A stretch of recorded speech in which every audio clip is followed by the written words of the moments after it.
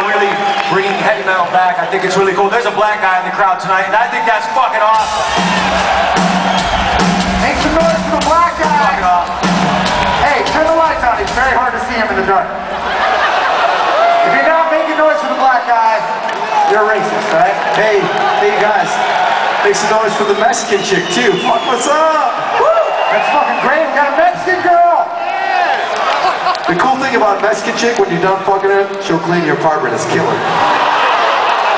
And please, make some noise for all the white trailer trash in the house tonight. You know who you are. Yeah. Well, there's plenty of that here, but I'll tell you what is fucking special to me, being in the fucking opening act, opening up for fucking Judas Priest, one of my favorite fucking bands of all time, okay? Got me through a lot of fucking tough times. Screaming for Vengeance.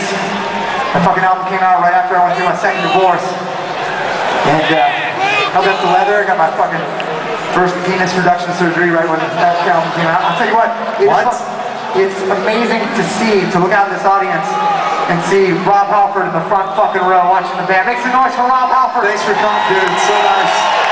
It's such an honor to have you in the front. I'm so nervous. Rob fucking Halford just standing there in the front row. Dude, that chick showed her tits. I'm so sorry.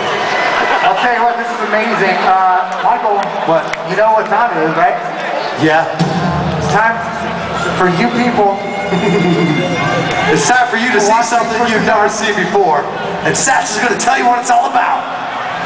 Ladies and gentlemen, what you're about to fucking see is the guy who got voted the foxiest fucking guy on the Sunset Strip. Not one, but 2 weeks in a row. Back in 1987, when he was only 35 years old.